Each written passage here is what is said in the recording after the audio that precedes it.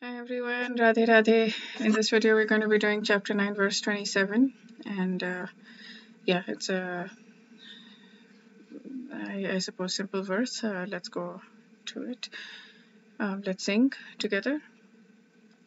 Yat karoshi yadashnasi yaj hoshi dadasi yat parasyasi kaunteya tad kurushva madarpanam. Whatever you do, whatever you eat, whatever you offer or give away, and whatever austerities you perform, do that, O son of Kunti, as an offering to me. Arpanam. To arpan is to offer. So do that as an offering to me.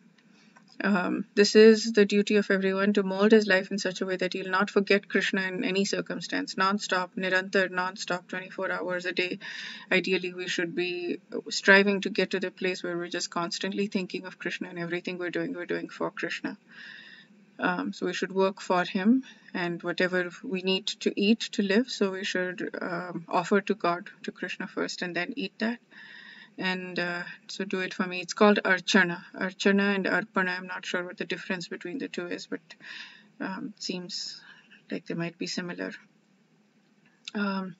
Whatever we offer or whatever we give away, even in charity, we give to Krishna, basically furthering the Krishna consciousness movement. And meditation, if we're doing meditation, if we're meditating on Krishna 24 hours a day on the beads, chanting the Hare Krishna Mahamantra, then we're the greatest meditator. And yeah, so that's it for this verse. We'll do chapter 9, verse 28 in the next video. Wish you a day filled with lots of spiritual growth. Radhe Radhe.